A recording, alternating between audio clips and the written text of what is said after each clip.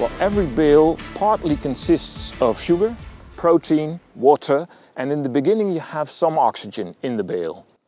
After you've baled and wrapped a bale, the aerobic bacteria get to work. These are bacteria that need oxygen. These aerobic bacteria convert the sugars with oxygen into CO2, carbon dioxide and water.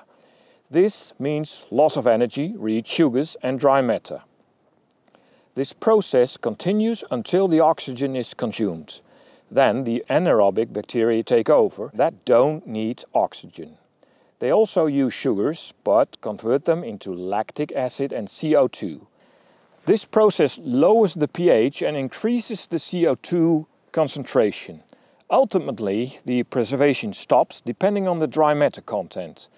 It stops either on the basis of the pH level, in case of a dry matter lower than 50%, so relatively wet bales, or it stops based on the concentration of CO2 in the case of a dry matter higher than 50%, so relatively dry bales.